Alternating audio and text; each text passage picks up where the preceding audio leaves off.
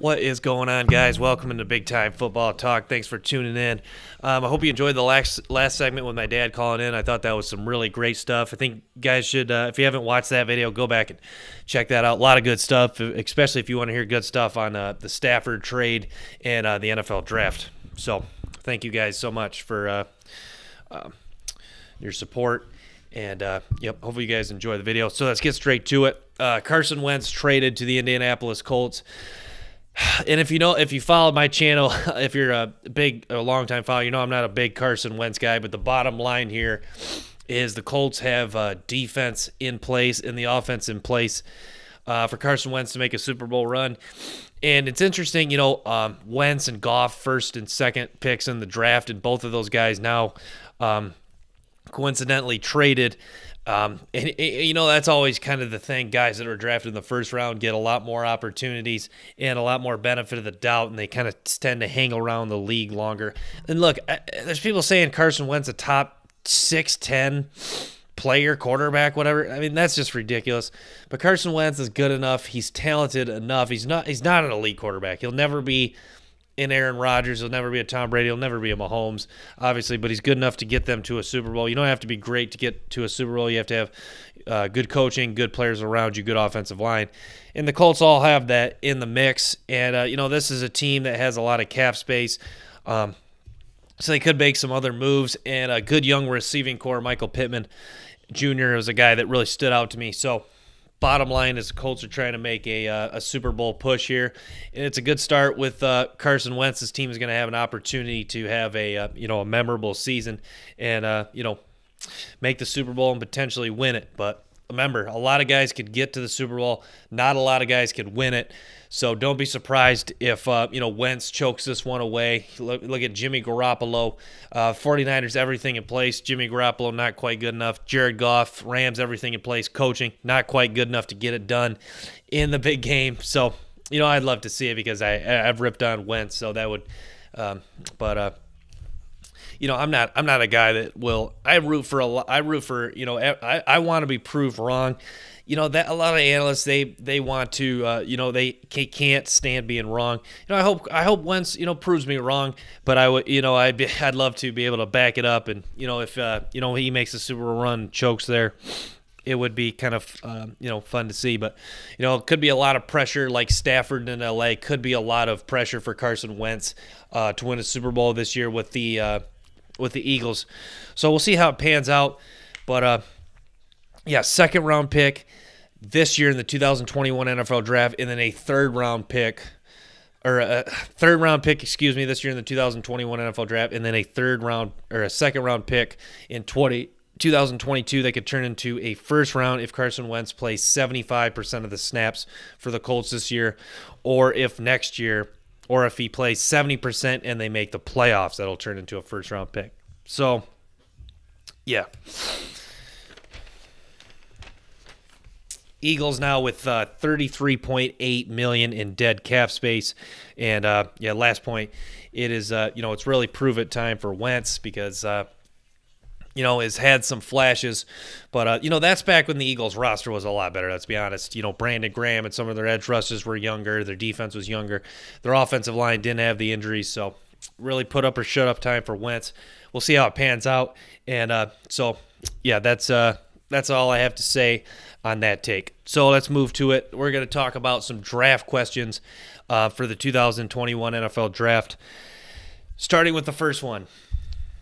4 QBs in the top 10. Do I think there'll be 4 QBs taken in the top 10? Yes.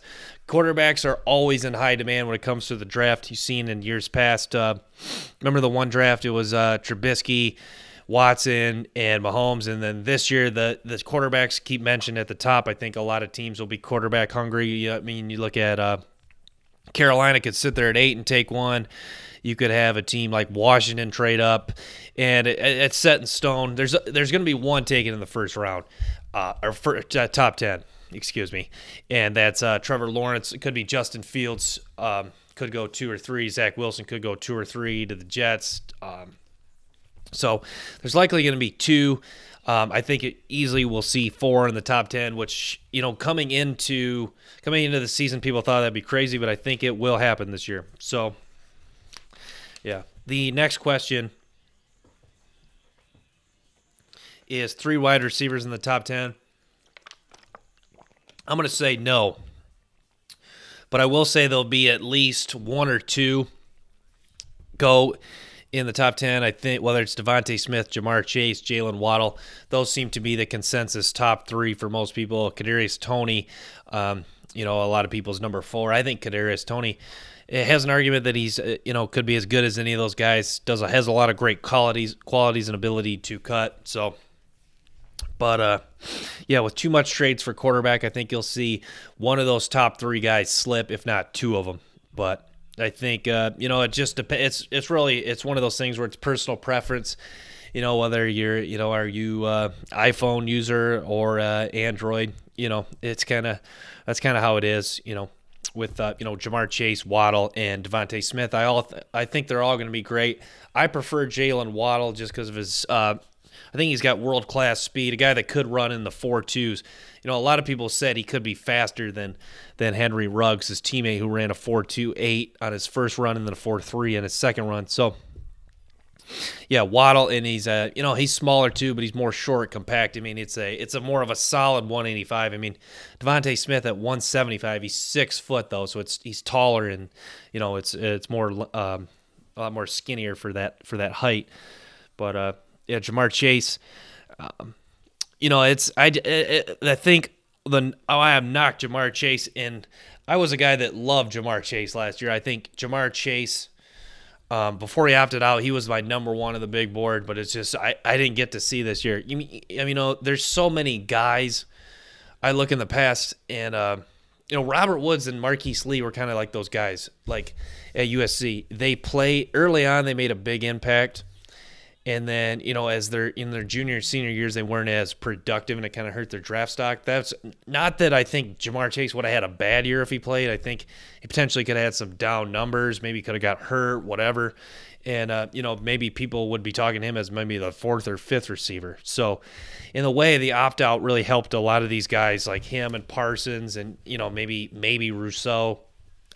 Rousseau was talked about as maybe a top 3 to top 5 pick, but now probably likely going to go maybe somewhere in like the 15 to 20 range, even 15 to 32 range, somewhere later in the first round now. So yeah. So next is under the radar guys. I think Dylan Moses from Alabama. Dylan Moses, kind of a guy that's forgotten about, very productive and very good early on at Alabama. And then had the injury and missed last year, and then didn't really play to a superstar level. Was solid for Alabama, but kind of was just forgotten about because he didn't have some of the gaudy numbers like tackles for loss and in the interceptions like he did in 2018 when he was a full-time starter, and was the last time he was didn't deal with a full season without coming off of a knee injury. So, Dylan Moses too. And I think even Jace Horn, kind of the consensus number 3 corner.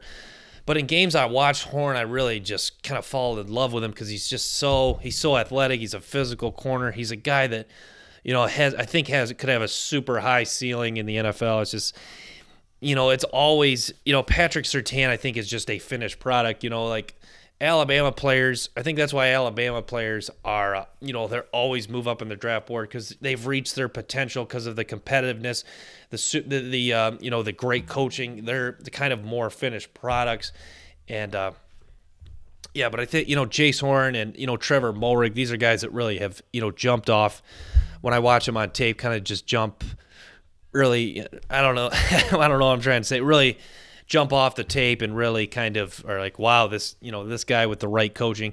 And I felt that way about, I think South Carolina, obviously, Muschamp was the coach there. He's a guy that's really spotted good defensive talent. I mean, you look at his Florida teams.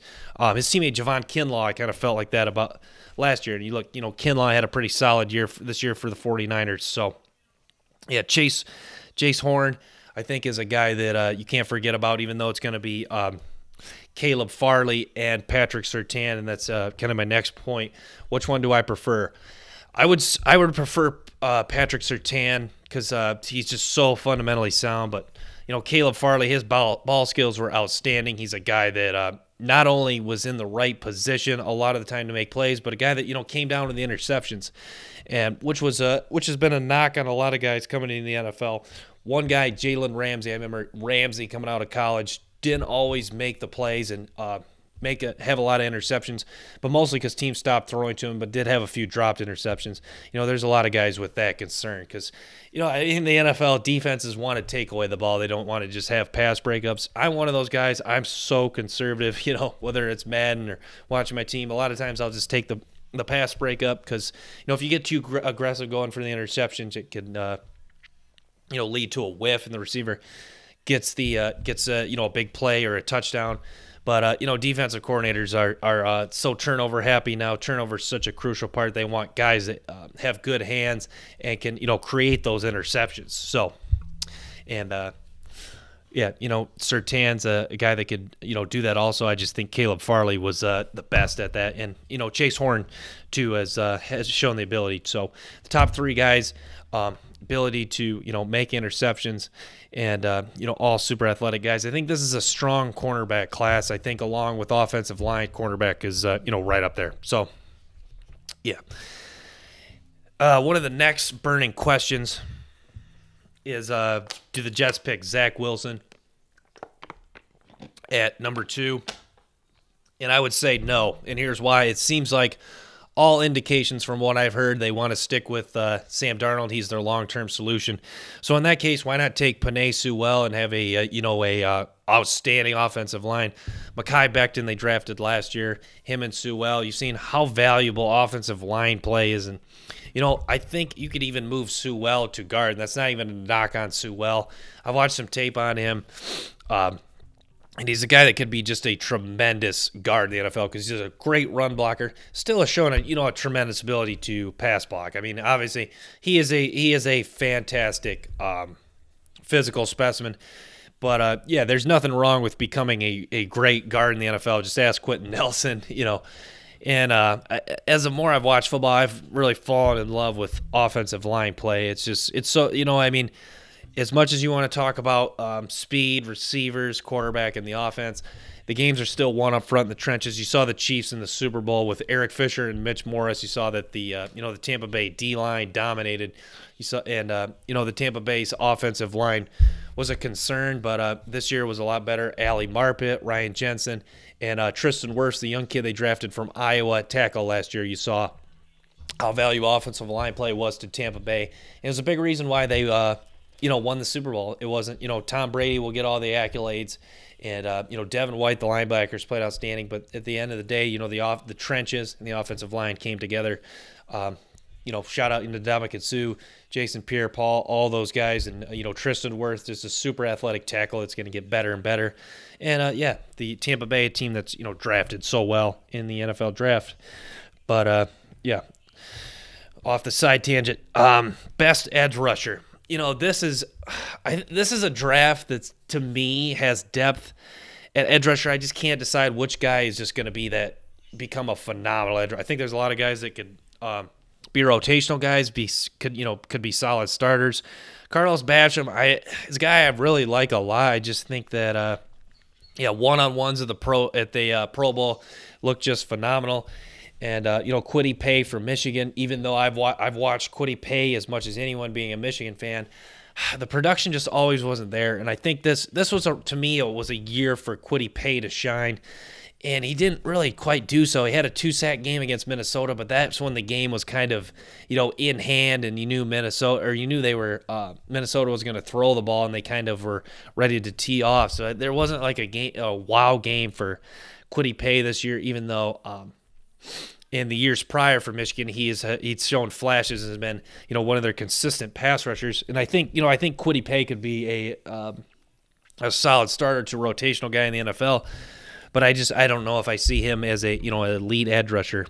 Carlos Basham maybe, Rousseau maybe. Rousseau is just not super powerful. He used his length and his his quickness a lot of times to collapse the pocket and get to quarterbacks from what I saw on tape. But the power aspect is wonder if that's something he could build up. Hopefully he was, keeps training on, getting stronger because at what is he, like 6'7", almost 6'8". At that size, you can, actually put on some bulk up a little bit, put on some more muscle and become, even more of an elite prospect.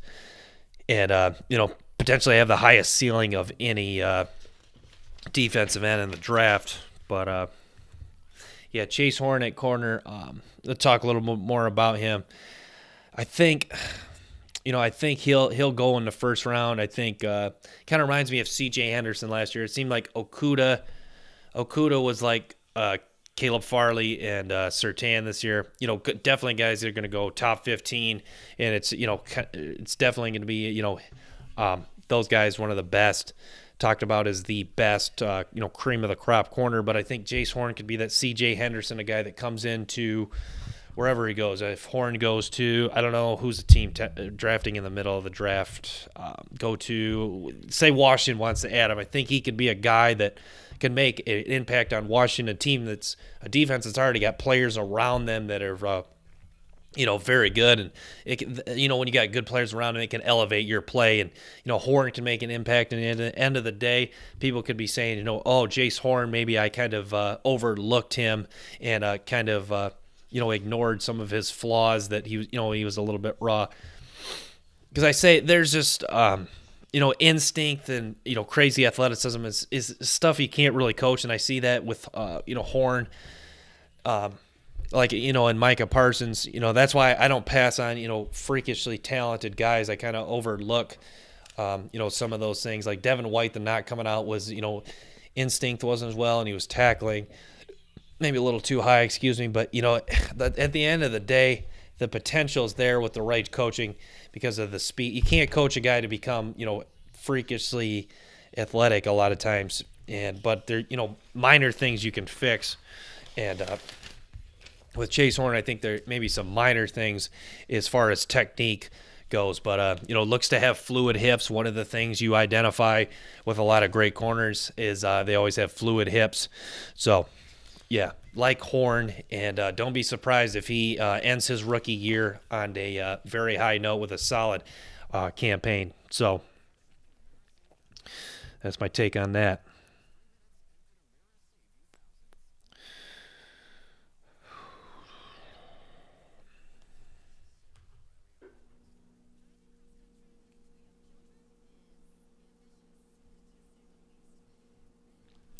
But, I'm curious to see Todd McShay's next mock draft because this one he's going to have some more trades in it.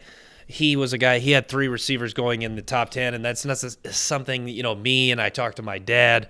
He called in, last show. That's something I don't know if I could see necessarily happening because there's just, I don't know. You just don't. Like a lot of people say, the first 3 to 5 picks are really kind of reserved for quarterbacks, elite edge rushers, elite tackles. And it's just, I know the league has started to, it seems like this year they're starting to value more receivers more. You see this with running backs and receivers. You see their value. Some years their value is super high. Some years their value is super low. For example, Todd Gurley, that one year going in the first round, there was a debate between Kuiper and McShay. Should he go first round? Should he go second? What's the value of running back? Ezekiel Elliott, was he worth the top 5 pick at running back?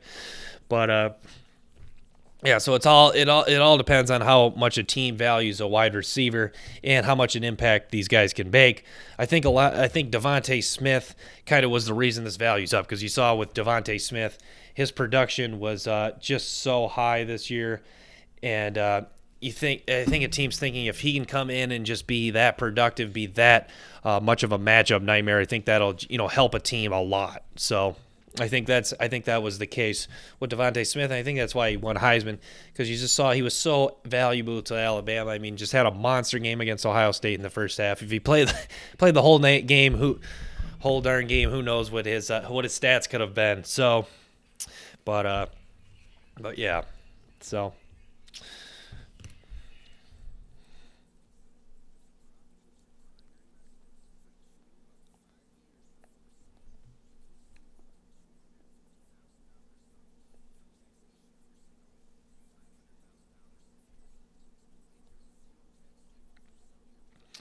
So I just want to check something here.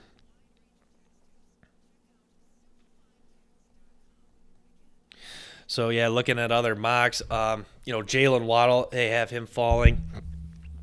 I think if one of the three were to fall, it would be Jalen Waddle. But that's why I'm just so disappointed there's not going to be a combine because, at pro days, I kind of question the 40 time. At the combine, that 40 time seems to be so accurate with the machines. And I'd be curious to see what time Waddle's going to run. And yeah, so, but, the pro days could be a lot more hype. So, yeah, Alabama, Clemson pro days, Ohio State pro days, people are really going to be locked in. And, hopefully they televise these, and they should be super fun to watch. And, yeah, if you guys haven't seen, Trevor Lawrence looked very good throwing at his pro day. He's going to have to go undergo shoulder surgery, but he did a good job. He looked like he was in phenomenal shape. Weight was a little lower, but, that's what I call, a minor issue. So hopefully they'll bulk him up when it comes draft time. So. But, yeah, Trevor Lawrence and, Urban Meyer was there. I think a lot of teams, why bother even showing up? Because, the Ferrari, the elite sports vehicle, excuse me, is going to be the Jacksonville Jaguars, and Trevor Lawrence and the long flowing hair is going to be coming to the middle of Florida. So, but, yeah, Urban Meyer down in Jacksonville. It should be exciting because Jacksonville has they already have a good nucleus of young talent. The Jacksonville's a team that's drafted super well. Miles Jack, one of the remaining players on that star-studded defense back a few years back. Josh Allen is he's still a young pass rusher that could keep getting better. So, but yeah. So, yeah, make sure, guys, if you guys have any draft questions, go ahead. You can email me, partialbrand@gmail.com. It's under my About section on YouTube and under Business Inquiries. So, also, if you guys want to call into the show, that would be awesome. And, yeah, if you or say you're a fan of, Denver Broncos or whatever, you could call in, ask me questions. So, yeah, Daniel Jeremiah's mock draft. He has the 4 quarterbacks going in the top 10. And we'll react to some of these other picks. Cowboys, Patrick Surtain at 10. Yeah, I think this makes a lot of sense for the Cowboys. This is a team that needs to improve in a lot of facets on the defensive side of the ball. I think, getting a guy that's, ready to go right now. And, Jerry Jones, that really drafts really well. He likes to take the stars from the big-time schools. If you look at, CD Lamb, Ezekiel Elliott, Lamb, Oklahoma, Ohio State. I think that pick makes a lot of sense as far as, if you dive deep into the mind of Jerry Jones is what he's thinking. And say what you want about Jerry Jones. I criticize him, but he drafts very well, and it seems like a lot of these guys kind of fall into the Cowboys' lap. So Surtain could fall into the Cowboys' lap right here.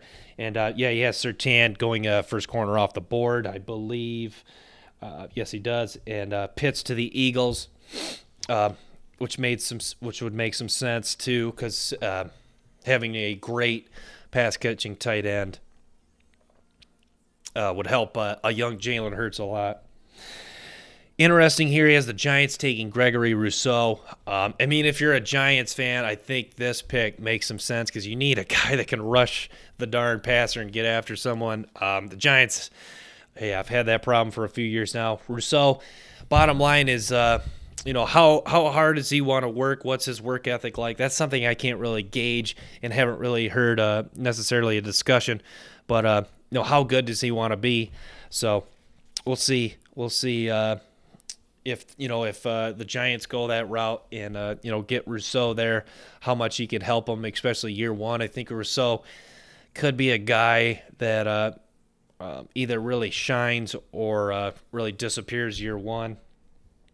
San Francisco, Rashawn Slater, offensive tackle. Yeah, the bottom line is, what does San Francisco want to do with Trent Williams? He's a free agent getting up there at age, has been one of the best tackles in the league. And haven't really got to watch a lot of tape on Rashawn Slater. He's a guy like Sewell could play guard, could play tackle. So we'll see there. LA Chargers getting Jalen Waddle, that would be quite something because, Keenan Allen, Mike Williams, you add another explosive weapon for Justin Herbert, and this is a team that, you get Anthony Lynn out of there as head coach, and hopefully a team that doesn't blow as many leads, and if they take another step offensively, if they get healthier on defense, this is a Chargers team that could improve a lot, and, with an explosive offense, have me tuning into, quite a few more games to, watch that, so. Says the Vikings taking Devontae Smith at 14. I don't know. I don't think I see Smith falling that far because, like I said, I think with his flash of production this year at Alabama, I think one of these first, top 10 teams will fall in love with him. So I have a hard time seeing him fall to Minnesota, but that would be quite something for Kirk Cousins. You add another, just a guy that, is kind of similar to Jefferson, a little bit skinnier, but has worked so hard at his ability to, get open and, just catch everything. So, yeah, you kind of have two guys that would be very similar, Devontae Smith and Justin Jefferson. Obviously, still have Adam Thielen there, a guy that's, done a lot of good things. But number 15, Patriots going Jace Horn. I think this would be pretty awesome. There's been, a lot of talk about what happens with Gilmore. So if you move on from Gilmore for whatever reason, because Gilmore, his contract expires after the 2021 season. So, you could have Horn and Gilmore, two very potential stud corners there. And, if Horn's that good, you can, maybe move off of Gilmore after that, or, he's getting up there in age, or re-sign him and you have, a couple good corners if Gilmore's production stays at a high level. So look at other notable picks. The Raiders taking Kwity Paye. I think that makes a lot of sense. This Raiders defense kind of underachieved, and I watched a lot of games. They played super hard, but they just kind of struggled to stop teams from moving the ball. I think, you got Max Crosby there. Farrell is, been all right, I guess. If Kwity Paye comes in there and could just be at least a solid starter, keeps adding more and more depth. But, I question the Raiders draft really this year because it's just like it seems like almost, Mayock, which is something, Mayock and Gruden, it seems like they kind of take guys that are a little too safe. Like Arnett was a great competitor, but you look at his 40 time, a 4-5 guy, he's dealt with some injuries, and, there was some maturity issues. I don't really like that he, dyed his hair, but that's beside the point. But, I guess it doesn't look terrible, but, I like Arnett as a competitor, but he never was a guy that, I don't think he was a guy that you take first round. I think if they really wanted an elite corner, they should have tried to, move up and get C.J. Henderson. Because if it wasn't Okudah, it was Henderson. Those two guys were kind of in the mix. Okudah didn't have a great year, let's be honest. But, I think he still even has a higher ceiling than his teammate Arnett. Because, Arnett wasn't even the best player on Ohio State. He was okay for the Raiders this year. But, yeah, so, and Travion Mullen's been okay. They've drafted a lot of guys that have been okay. That first draft, to me, was, really good. Josh Jacobs has been a star running back, but now you're almost just trying to get too safe, and you can't just play it too safe. I think that's the Raiders' problem. You got to take some risks with some guys. That's how you ended up with Khalil Mack. Khalil Mack, it looks like that trade has kind of been almost a wash. They've got some good players, but they haven't found a guy as good as Khalil Mack, which is to say they were going to find a guy as good or better is not really realistic. But I think, they were trying to build something, and one of the teams that beat the Chiefs this year. So I'm not giving up on Gruden and the Raiders, but picking again in the middle of the pack, it's just like, next year I think this is really a year for Gruden and Mayock to have a good draft, find an elite, not necessarily an elite guy, but a solid starter that can, keep getting you better and, closing the gap on, the Chiefs in that division. Because let's be honest, the road kind of goes through the Chiefs in a way. Because, if you're, not that you have to beat them to get to the playoffs, but if you want to be a Super Bowl team, you're going to have to show that you can beat, the Chiefs consistently, and they've done that 1 out of the 2 times this year. So at pick 18, the Miami Dolphins getting them a heck of a player, running back Najee Harris. And the thing is, I love Najee Harris.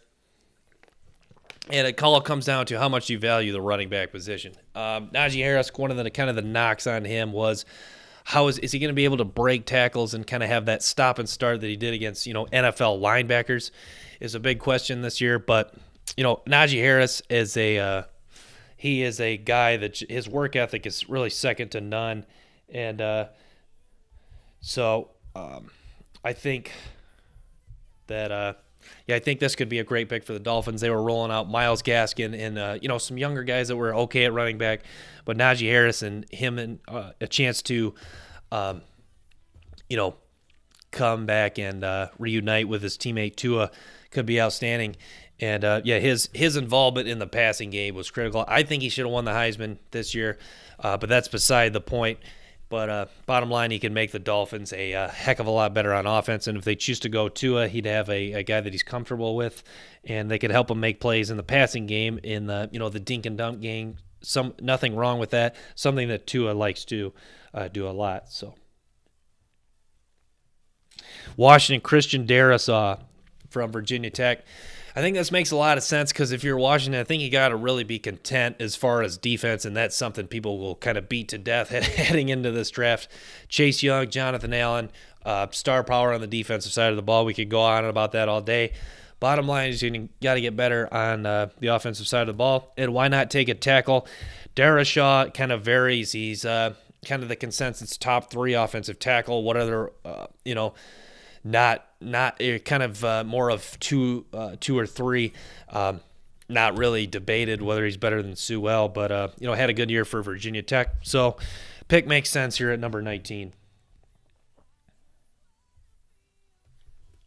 Kadarius Toney, number 20 to the Chicago Bears.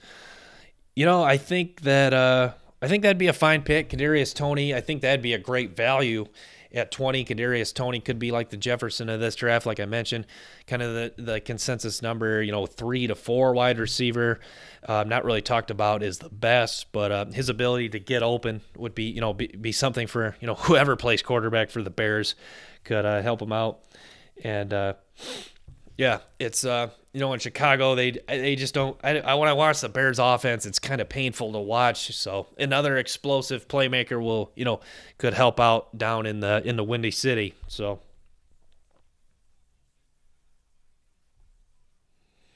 other notable picks: Jalen Phillips, edge rusher to the Titans. I think this is an interesting pick. Phillips is a guy that really shined this year. I think that.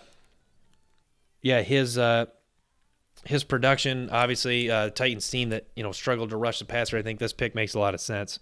So, we'll wrap with that there, guys. Thanks for tuning in to Big Time Football Talk. Till next time, peace.